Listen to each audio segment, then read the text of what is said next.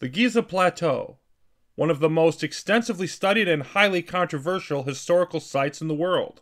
The Great Pyramids are unquestionably one of the greatest feats of engineering in human history.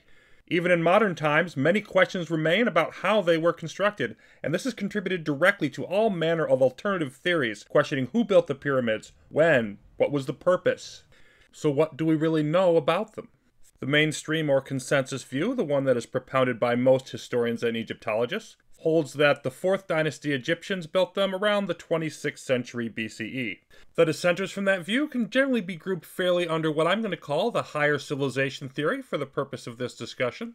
The details definitely do vary considerably, but adherents of the higher civilization theory would in general agree that it was a much older and more advanced civilization that built the Great Pyramids, the Sphinx, the other monuments of Giza. The beginning of the Holocene period, just after 10,000 BCE, is a date that gets thrown around quite a bit, partly due to climatological and geological instability at that point, but there are some that would push the date much earlier than that, even 30,000, 40,000, etc. BCE. There's also quite a variety in terms of what civilization is given credit. Aliens, Atlanteans, someone else entirely. Before going any further, I really need to address an elephant in the room here. Over the last couple of decades, this divide has really become something of a flashpoint for tribalism, with all manner of accusations going back and forth. It's become fairly common for advocates of the mainstream view to accuse those who believe in higher civilization theory of racism. For example, claiming that the great construction achievements of Roman, Greek, other civilizations are not treated with nearly the same level of scrutiny and skepticism that those of the Egyptian culture are. Then from the other direction, the accusations generally center around corruption, cover-up, dishonesty, lack of scientific rigor, not wanting to look at evidence that might change the official narrative. I believe it's critical to recognize that while there are elements of truth here, there are also many people who simply come to a different conclusion than we do when they assess the facts. It isn't fair to assume that if someone does that, it's because of some ulterior motive. I'm certainly always a proponent of respectful, free expression of ideas, but the emphasis there is on respectful. I'm looking forward to hearing from all of you in terms of what I'm getting right or wrong in the assessments I'm making in this discussion. But I also do want to encourage any viewers who are passionate about these subjects to express your vitriol towards the arguments made and not the people making them. Let's treat each other with basic dignity and respect, even, and in fact especially, in cases where we vehemently disagree. It's also important to clearly recognize that just because there's a consensus on one side of an issue, that bare fact does not mean that's where the truth lies. Certainly there are myriads of examples in human history where the consensus has simply been dead wrong. So as we've alluded to, one primary reason for the belief in the higher civilization theory is simply coming to the conclusion that the 4th dynasty Egyptians could not have built the Great Pyramids. They simply did not have the capability of doing so. And there's some validity in this. There are some aspects of how they were built that we can't explain. And so it's a very germane point worth investigating. What evidence do we have that the 4th dynasty Egyptians built the Great Pyramids? One piece of evidence to consider is the journal or diaries of Mer, M-E-R-E-R, which were discovered near the Red Sea in 2014. And from them we know that Mer was somebody of fairly high rank, had the title of inspector, and his team transported by boat white limestone to Giza from that area. It is thought that these were used for the exterior casing stones of the Great Pyramid. Now it's been estimated 30 blocks every 10 days or 200 per month that were delivered. Probably not for a small project, and there were probably other materials being delivered from various areas. Mer's diary states itself to be from the 27th year of Khufu. It also references Khufu's half-brother, Ankaf, who we know from other sources. Mer refers to Ankaf as the overseer of Rashi Khufu, that is, the basin of Khufu. Today we know it as the harbor of Giza, which we do have geological evidence for. It was dug out by the Egyptians to allow ships easier access to the pyramid sites. The idea is the harbor would fill during flood season and boats would be able to sail in and deliver materials. The building project that Mer was working on is named over 100 times as the Horizon of Khufu. Although horizon is an imperfect translation, something like Mountain of Light might be more appropriate. Sounds an awful lot like a pyramid, doesn't it? Then there's the workers' village or town that's been discovered at the Giza Plateau. And they found literally hundreds of thousands of stone tools. Curiously enough, no intact copper tools that I'm aware of. Vast quantities of metallurgical waste relating to building copper items of some kind. They found massive bread molds, bones of sheep and cattle slaughtered to feed the workers. The best evidence seems to indicate that this village dates to not the time of Khufu, but the time of Khafre, whose reign started 10 to 15 years later after Khufu's death. So while this evidence doesn't directly relate to the Great Pyramid of Khufu, certainly it relates to what the Egyptians' construction methods and activities were in this general time frame. And of course how Khafre's pyramid was constructed, the second of the Great Pyramids and nearly as large as Khufu's. There's no other reasonable purpose that I have ever heard suggested for all of this, if not to build a pyramid. So we have contemporary writings, we have physical evidence from the time that we can fit with the rest of what we know about Egyptian history, and reasonably come to the conclusion that the 4th dynasty Egyptians were the builders. All of this stands in stark contrast to the level of direct evidence that we have for the higher civilization theory, which is to say, none whatsoever. It isn't just that we don't have any evidence that they built the pyramids. The pyramids and similar structures are the only evidence at all that you could put for their existence. We have no ruins of their cities. We have no tools. We have no writings. We have no indication that they were even present. Quite self-evidently, a massive construction project such as the pyramids requires a large, prosperous civilization. Infrastructure, focused effort by large numbers of skilled labor. How could a civilization have achieved this and then left no record of those capabilities? A counter-argument that's often raised to this is that absence of evidence does not mean evidence of absence. In other words, just because we haven't found evidence of an older advanced civilization does not mean there wasn't one. But the very people who raise that often rely on absence of evidence themselves. For example, if you say that ancient Egyptians were not advanced enough to build the Great Pyramids, what are you basing that on? We've found certain types of tools and techniques that they used, and we haven't found others. Much like from a broader archaeological perspective, we divide cultures into those that were in the Bronze Age, or in the Stone Age, or prior to that, cultures that were agricultural or prior to the Neolithic era, all based on what evidence we find within the ruins of their settlements and activities. Even if you do grant the conclusion that the Egyptians weren't advanced enough to build the Great Pyramids, it's a much simpler and more logical solution to say, well, they must have had methods and techniques that we don't know about. At least then you're working off the basis of a large and prosperous civilization that we know existed, rather than adding on top of the challenge of figuring out methods and techniques that we don't think were evident at a point in history, having them to figure out some reason why an entire massive civilization would leave no record of itself. None of this means in any way that we're proving the higher civilization theory wrong. It's simply an assessment of what does the best evidence we have access to indicate. It's incredibly difficult to prove a negative. There's a bookcase in the room where I'm recording this, and if you picked a book at random off one of the shelves and asked me to prove to you that I haven't read it at all in the last 2 months, there's no way I could do that. On the other hand, ask if I've ever read a book, and it's a totally different question.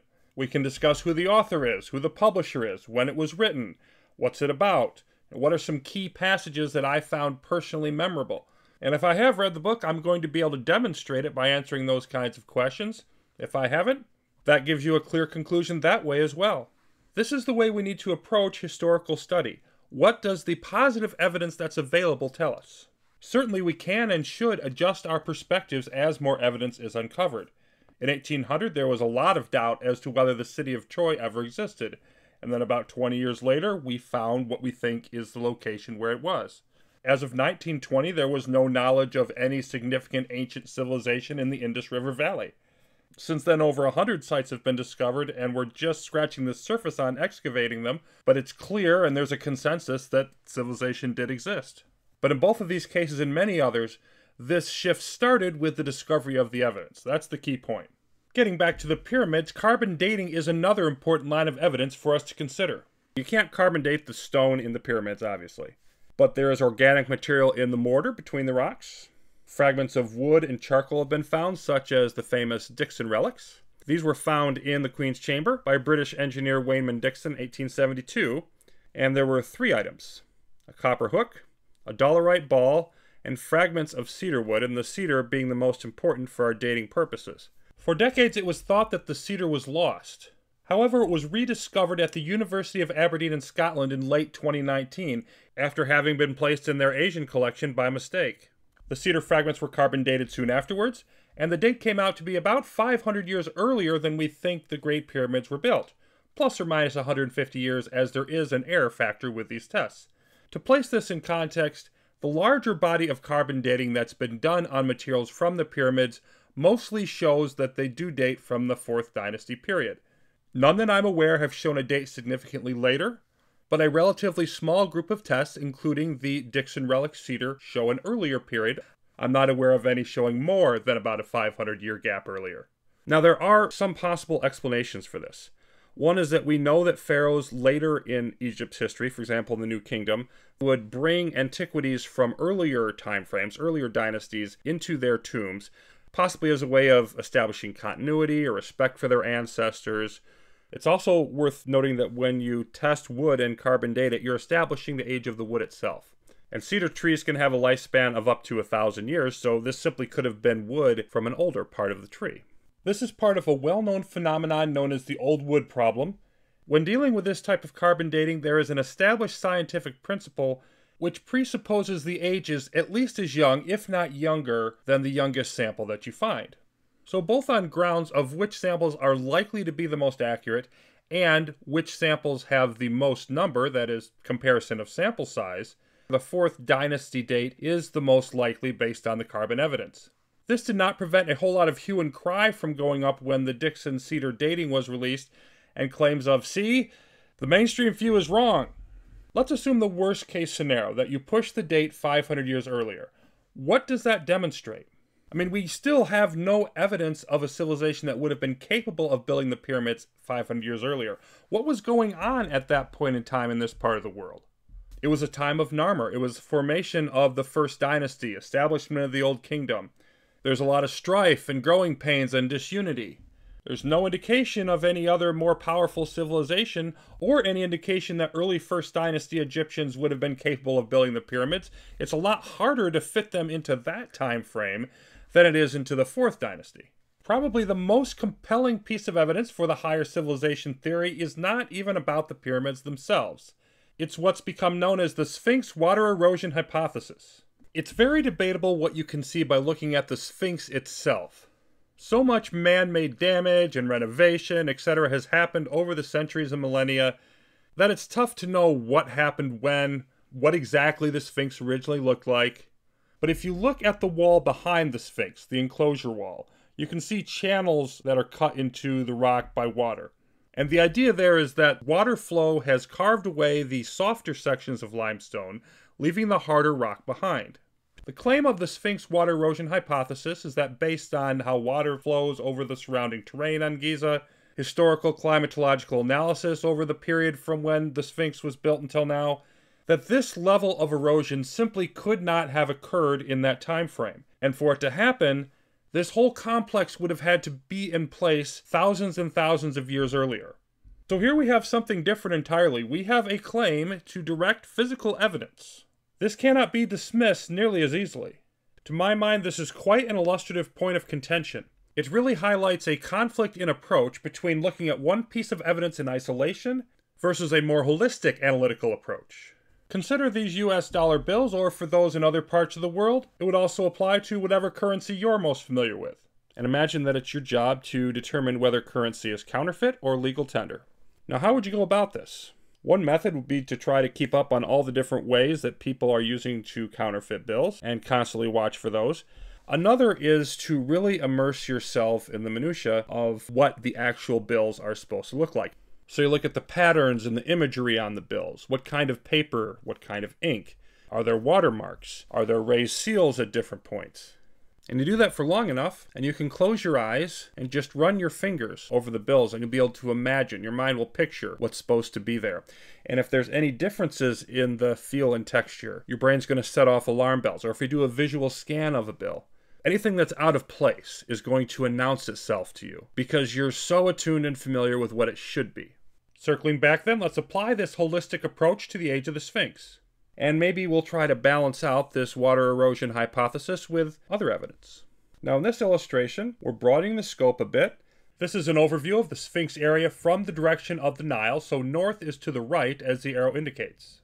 In the lower left is the Khafre Valley Temple, and then a causeway leading up and to the right from that along the Sphinx area. And the Khafre Valley Temple remains largely intact structurally. There's a few inscriptions there. Some of the original 24 statues of Khafre are still present. So we have a clear picture that this was built in the time of Khafre. Obviously it wasn't built before Khafre, or we wouldn't have the evidence from his reign. North of that valley temple, or to the right on this diagram, we have the Sphinx Temple. In archaeological terms, it is said that the southern wall of the Sphinx Temple respects the north wall of the Khafre Valley Temple. What does that mean? Respects means shows evidence that the other object was there first, and this was built around it. Most of the northern wall of the Valley Temple was torn down and part of the Sphinx Temple built on those foundations. The foundation track of where that wall had been is still there, so we have solid evidence that the Sphinx Temple was built after the Khafre Valley Temple. On its own, that tells us nothing about the Sphinx itself. The Sphinx Temple could have been built much later in history than the Sphinx was. We need to remember that the Sphinx itself wasn't built and dragged into place. It was actually just dug out of the bedrock. And the surrounding area is what we call the Sphinx Quarry. Why is this important? Core blocks in the Sphinx Temple have been geologically matched to lower levels in the Sphinx Quarry. This tells us that the construction process for the Sphinx Temple and at least the lower part of the Sphinx are contemporaneous. The Sphinx couldn't be several thousand years older than the 4th dynasty and at the same time been dug out after the Khafre Valley Temple, which was built during the 4th dynasty. Before we decide whether we're going to trust this evidence or the water erosion hypothesis, we should also consider additional facts, such as that excavation on the Giza Plateau is by no means complete. There are still new discoveries being made. A fairly recent example of this is the 2010 discovery that mud enclosure walls further outside the Sphinx extend much further and in more directions than was initially thought. These mud walls probably date to the time of Thutmose IV in the mid-2nd millennium BCE, a little more than 1,000 years after the time of Khafre, and were likely built to keep blowing sands out of the Sphinx area. The point here isn't so much the significance of those walls themselves, but that there are many periods of the history of Giza that we do not have enough information on to make conclusive determinations about water flow in the past. If that was the only evidence we had, it would probably still be convincing. But when you balance that against the sequencing evidence of the temples nearby the Sphinx, which I think is much more compelling, the total picture really tilts against the Sphinx water erosion hypothesis, in my view. Another common claim that is made is that if the Egyptians built the Great Pyramids, there would be hieroglyphics inside them, and there are none. And if you look, for example, at the Valley of the Kings, there's hieroglyphics all over their pyramids. Well, first of all, there might have actually been hieroglyphics there at some point. There is at least one historical source that claims there was.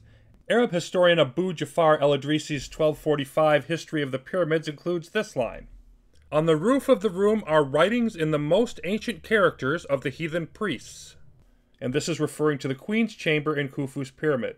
Certainly there are no such writings there today, but during periods of renovation, a lot of peeling plaster has been removed from the walls, salt buildup has been chiseled off, so it's not out of the realm of possibility that what el-Idrisi described could have originally been there. Of course, he also could have made it up. It's only one source. Even if we assume there were never any writings there, this would still not be all that remarkable.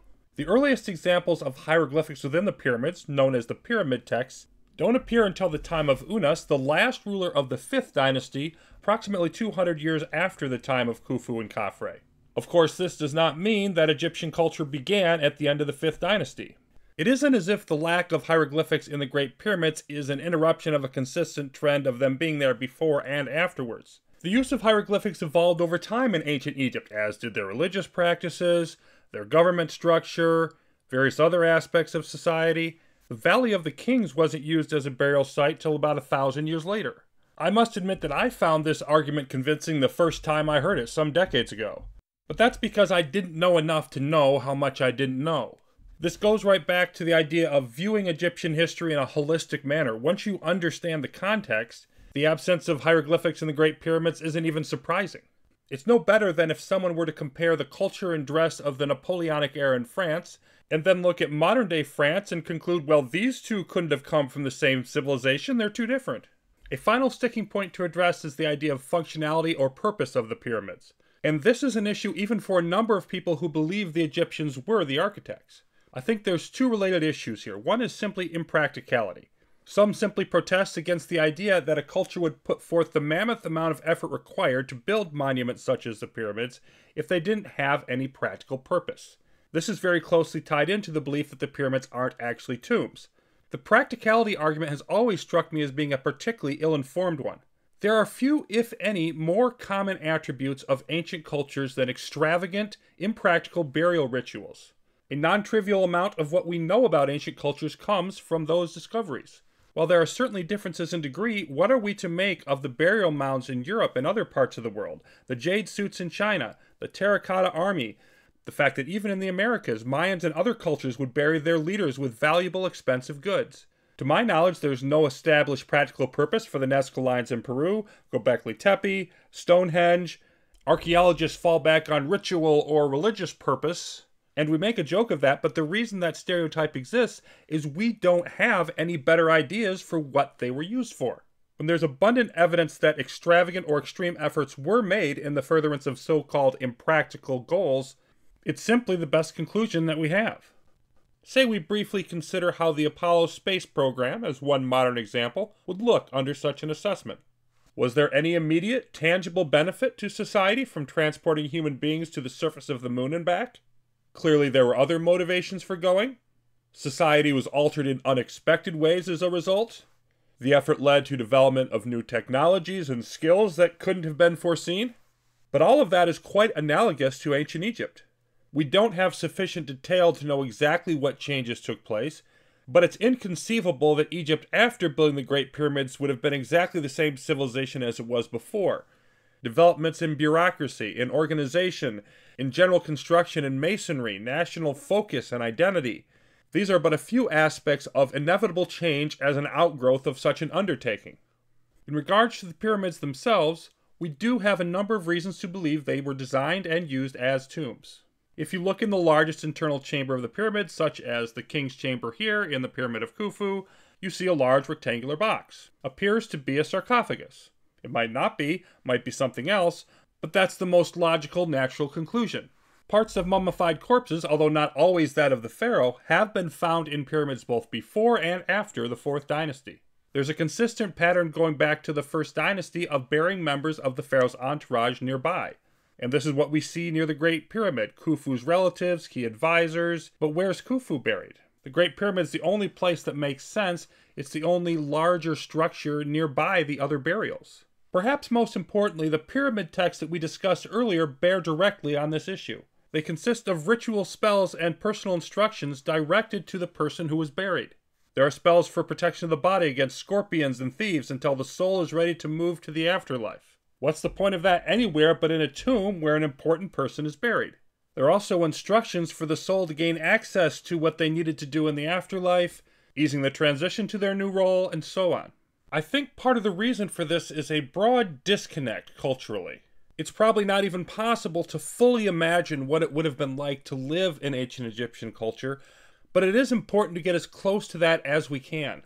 Not just in a notional or intellectual sense, but to really think about what it would have felt like, living in a time where the baseline experience of modern life would have been incomprehensibly prosperous. Life is short and brutal. Many die in childbirth. If you are fortunate enough to survive that, the smallest cut or infection that we wouldn't pay a second thought to today in the age of modern medicine is life-threatening. The average person simply has no reasonable expectation of reaching what we would call old or even middle age. There's just too many potential hazards. And then you're taught from birth that the king or pharaoh is an omnipotent deity. People obey their orders without question. There's national pride involved. Skilled workers on the pyramids would have been given a place of honor to a degree. The powers that be are moving Earth sometimes literally to get them the food and equipment they need. It's very dangerous work, but life is dangerous. Physically exhausting to be sure, but also a far more prestigious role than the average citizen would be able to attain in their normal life. Now, of course, we wouldn't look at it that way today, but what we would consider ridiculous and impractical makes a lot more sense if you look at it the way it would have been viewed at the time. And again, we can see parallels to this throughout history. Pre-Neolithic cultures that ranged much further than we expected, crossed oceans long before we thought they were capable of it or would have any reason to. History often simply is not going to respect our presuppositions and confirm them. So if we do accept that the pyramids were most likely built by the 4th dynasty Egyptians, what makes them so compelling? By sheer volume, the Great Pyramid is not the largest pyramid in the world.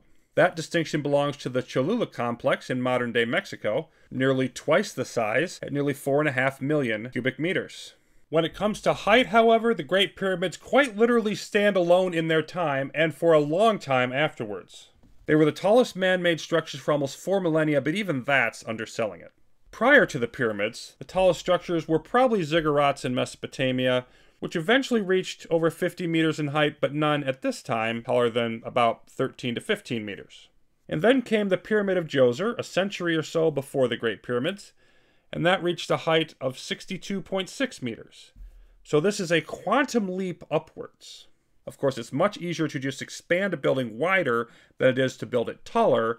Height requires not only a much better foundation, but also finding a way to move large amounts of material that far into the air.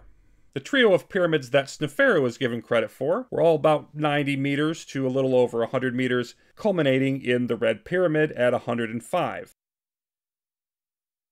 And then comes the Great Pyramid of Khufu, an original height of 146.5 meters, and it now stands at between 138 to 139. So in less than 150 years, from prior to the Pyramid of Djoser to the Great Pyramid of Khufu, you have a jump of more than 10 times the tallest man-made structure on Earth that we know of.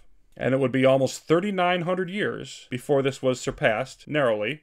The spire of the Lincoln Cathedral was completed in about 1311, and it reached a height of approximately 160 meters. That relatively marginal increase would remain at least close to the standard until the Eiffel Tower in 1889 reached 324 meters. Another way of putting this is that it literally took the Industrial Revolution to depose the Great Pyramids as one of the tallest structures in the world, add 97% of the intervening time from when they were built to the present day. Even taking that fact alone by itself, the Great Pyramid is simply astonishing. And of course, we're just getting started here. Much has also been made of the fact that the corners of the pyramid are oriented north, south, east, and west. But this is not particularly noteworthy in my opinion.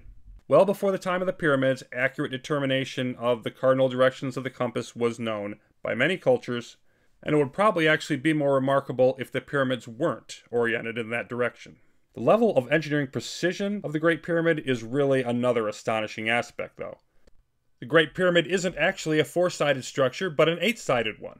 There is a subtle and symmetrical concave indentation in the middle of what appear to be the 4 sides.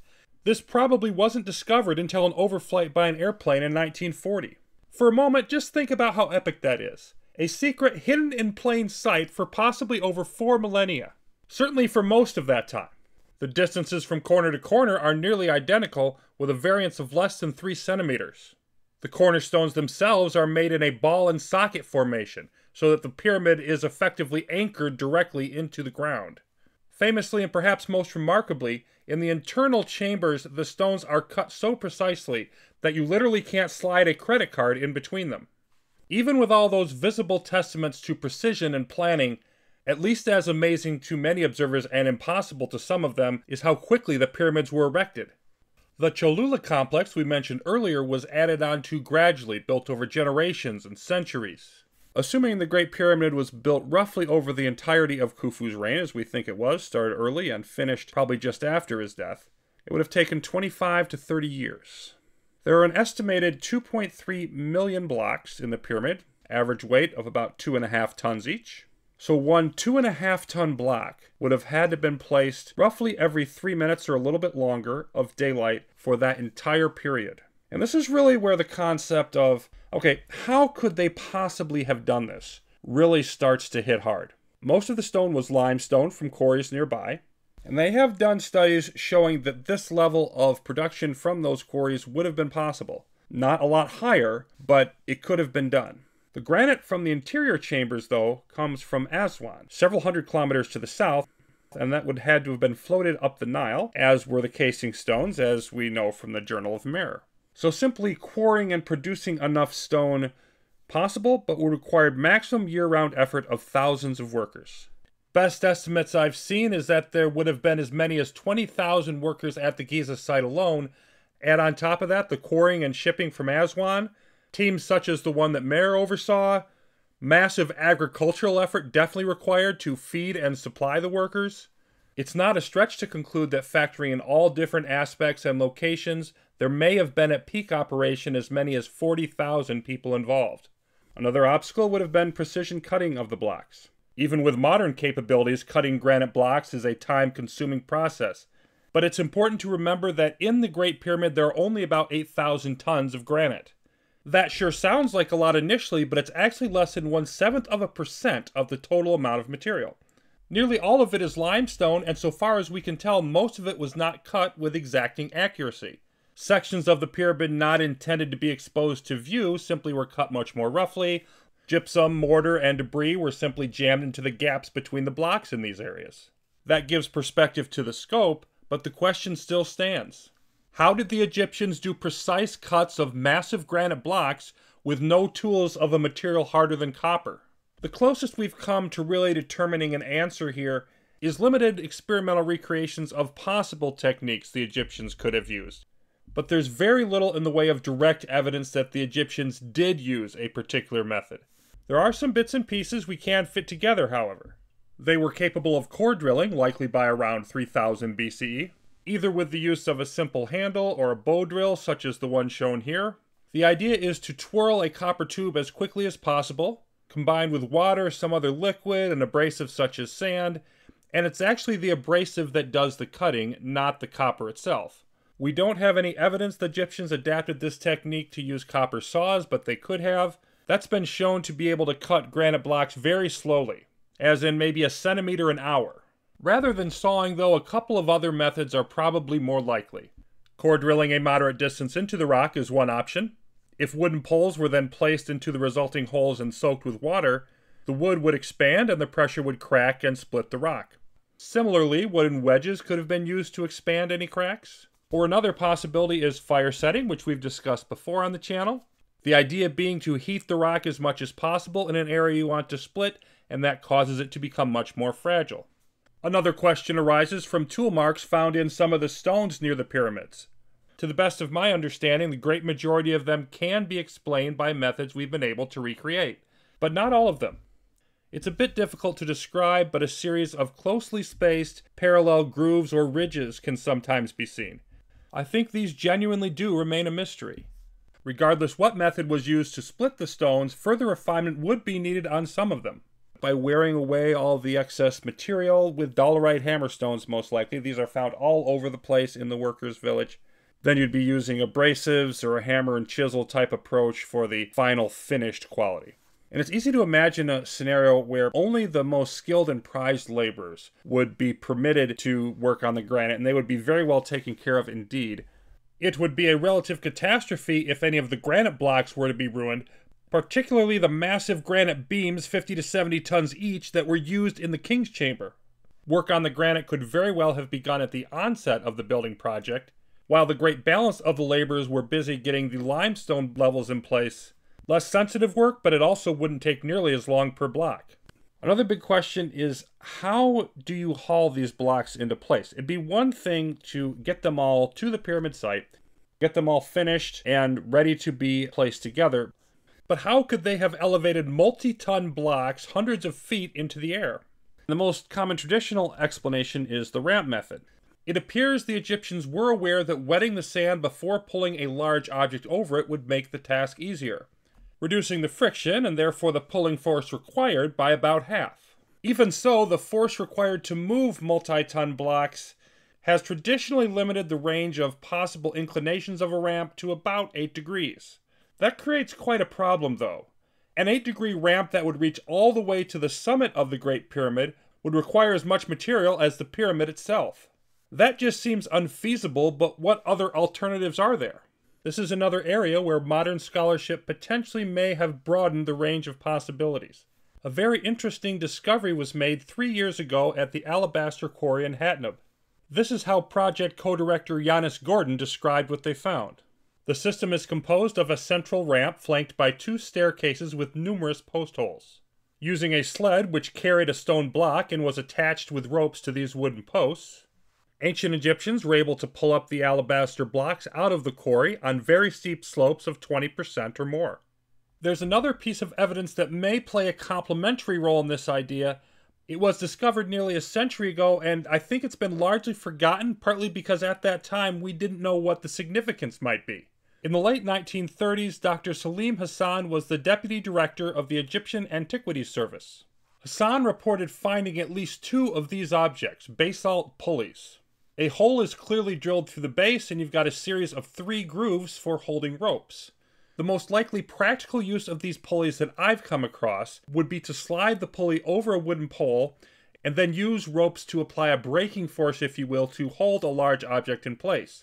This would allow a sled with a block on it, such as has been described here, to be held at a specific location while the pulling team readjusted their ropes, or whatever else needed to happen. There's definitely a big difference between pulling stone blocks a short distance out of an alabaster quarry at an increased incline, and hauling them up on a huge ramp up the side of a pyramid hundreds of feet in the air repeatedly.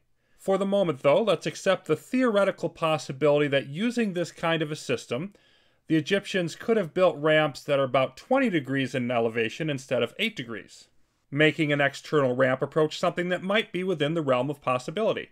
Perhaps more likely is the combination of a smaller external ramp with some other techniques. 2/3 of the volume of the pyramid is in the bottom 1/3 of the height.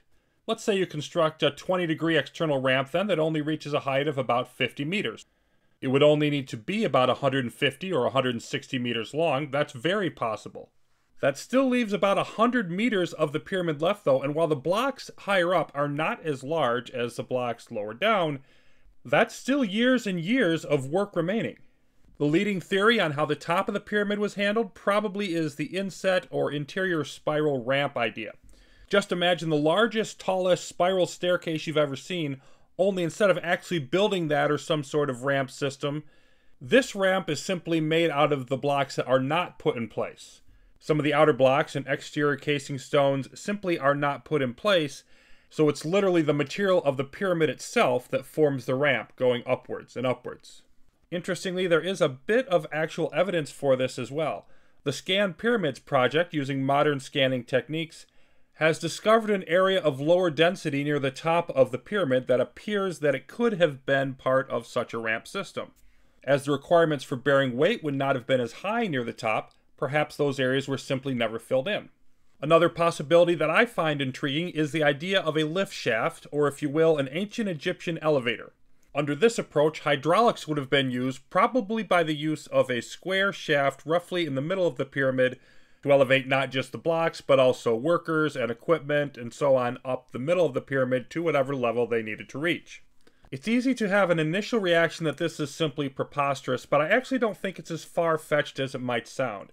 Hydraulics sounds like a complex, modern, scientific term, but all it really means is using liquid pressure.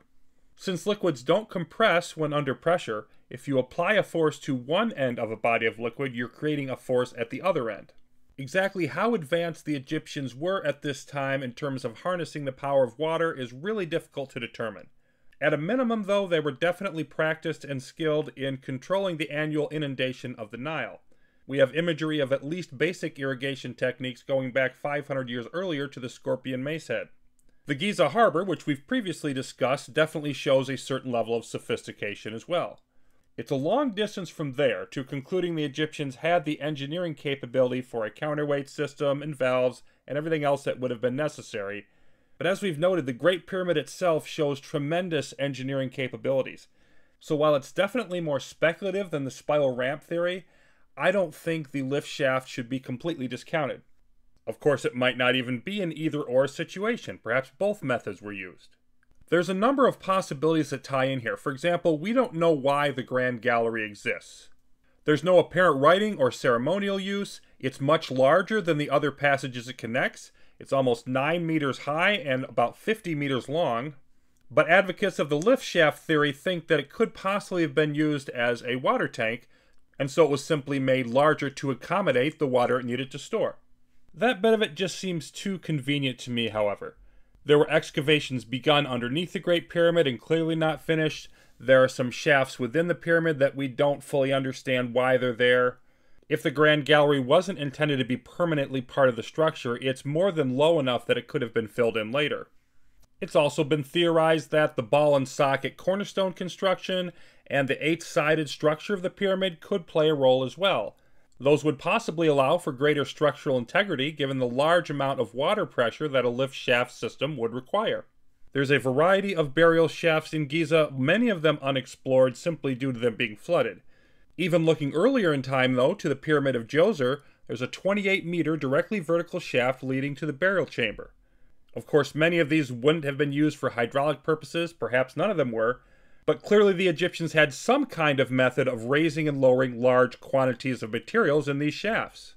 Contemplating how the pyramids were built doesn't exhaust the mysteries around the Great Pyramids either. One frequent question is, why did the Egyptians stop building them late in the 4th dynasty? A theory that's been floated is the high water table compelled them to stop building at Giza at least, but actually if there was some type of hydraulic component to the construction, that could have been an asset, in fact one of the reasons why Giza was even chosen. There also are a couple of really good reasons why the Egyptians scaled back their pyramid building efforts. One is simply that at the end of the 4th dynasty into the 5th dynasty, Egypt was not as prosperous as it had been. An even more likely scenario, in my opinion, is that the pharaohs simply didn't live long enough. That sounds strange, but Khufu ruled for, we think, at least 26 years. Khafre ruled for 26 years. Menkaure, about 20 years roughly. None of the next several pharaohs even ruled half that long, most of them less than 10 years. So it's entirely possible they wanted to keep building on the same scale, but clearly there simply wasn't enough time for that, and so new traditions evolved.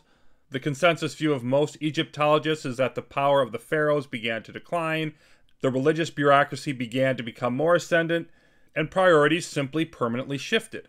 Many structural questions remain as well. Most of the Great Pyramid hasn't been seen since shortly after it was first put in place. It's such a massive structure that so much of it is simply hidden behind the visible material. The sheer stability of the pyramid indicates that it must be largely solid rock, but not necessarily completely. For a long time there's been great speculation about hidden chambers that we haven't found yet. But in recent decades, modern scanning techniques, as we referenced earlier, have really put some light on that. It's no longer really speculation. There's at least one and probably more voids or empty spaces within the pyramid. And this doesn't just apply to the Great Pyramid of Khufu, of course. We know there are openings in the ground underneath the Sphinx, for example, most likely natural caves or fissures. And while careful study can determine where there's an opening or an area of lower density, that's about all we can tell. The exact size of an area or exactly what's in it is well beyond current non-invasive capabilities. One area that we can be fully confident contains an empty zone within the Great Pyramid is here directly behind the original entrance. There are structural clues as well. We can see the large chevrons over the entryway, but these would not have been just for the purpose of protecting the passageway, which slopes significantly downward once you get into the pyramid. There is something, be it just empty space or something more, behind and below those chevrons which may extend further back into the structure for all we know. The King's Chamber raises even more questions. Once again, we have the chevrons at the very top protecting the area structurally. This was a technique that the Egyptians had used long before the Great Pyramid of Khufu. Then there are the mysterious and so far unexplained layers of granite beams.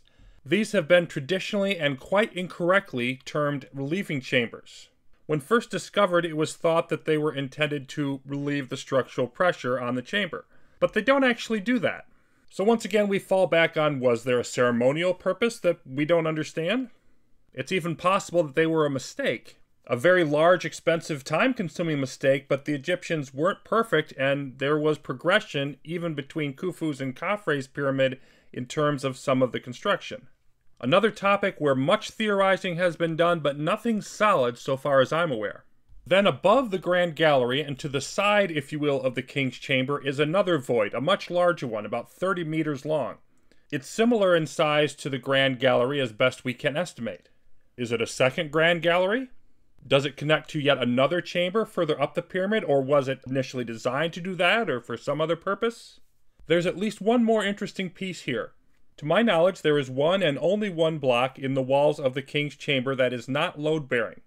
This could have been at one point a passageway plugged by putting an appropriate sized block there.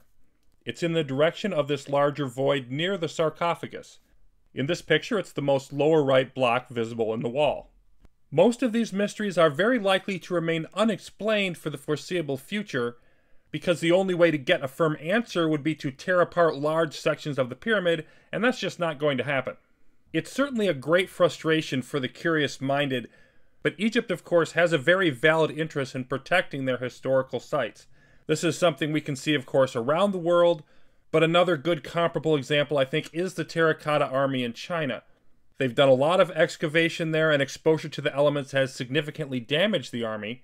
There's a lot of debate due to competing interests, seismic activity in the area, potential for damaging artifacts, how much of the huge surrounding complex should be excavated. There's an imperial palace, a mortuary temple. So much could be learned, but in most of these situations it's not zero cost, and it is very important to respect these cultures' right to treat their own historical sites as they choose. There's an additional point in favor of the Egyptians having built the pyramids that doesn't become clear until you've examined their various features.